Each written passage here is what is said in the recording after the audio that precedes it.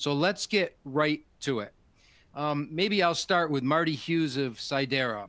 And Marty, you can begin with thoughts most top of mind to disseminate to our audience on this topic. Sure, thanks, Louis. I think one of the things that, as I looked at the topic that we're presented with today, it is selection and service talent and technology as a subheadings in the CDMO space. The first question I would ask, or that I think you would need to answer in terms of making a selection, is in CDMO, how much D is needed?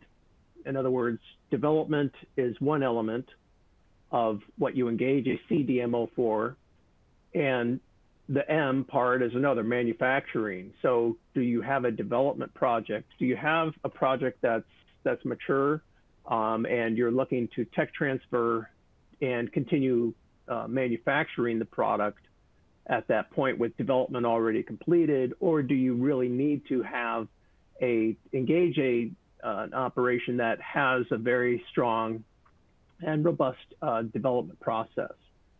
So because that would sort of narrow your selection into one group of companies, providers, vendors versus another. So that's one thought.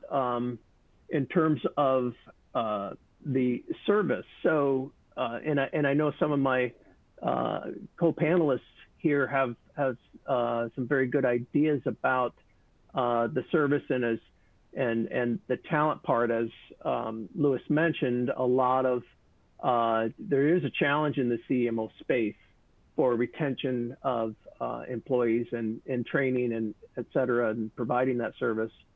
But the one thing I would say is, in my experience, the importance of project management sort of percolates to the top for me, because if you could have very good people working there at the CDMO making good progress, but if you don't have timely communication of that progress that's being made, if you don't have a project manager who really has the ability to manage the product, ride herd on getting things done, and keeping you in the loop on progress, that's a real disadvantage.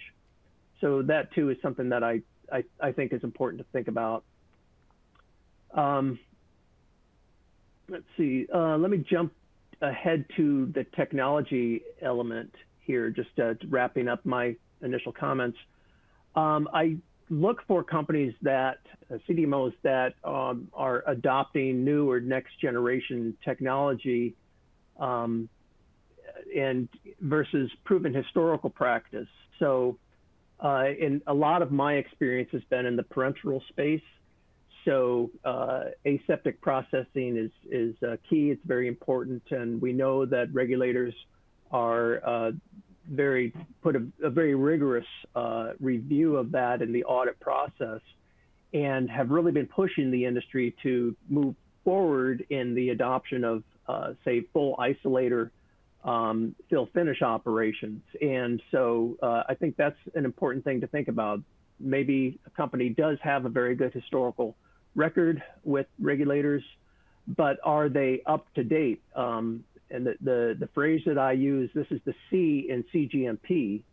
C, of course, means current. You can't stay current if you don't have if you're not staying up to date with advances in technology. So those are just some initial thoughts. I think I'll leave it there for now and turn it back over to Louis. Very good, Marty. That's a fantastic opening. There's a lot to unpack there.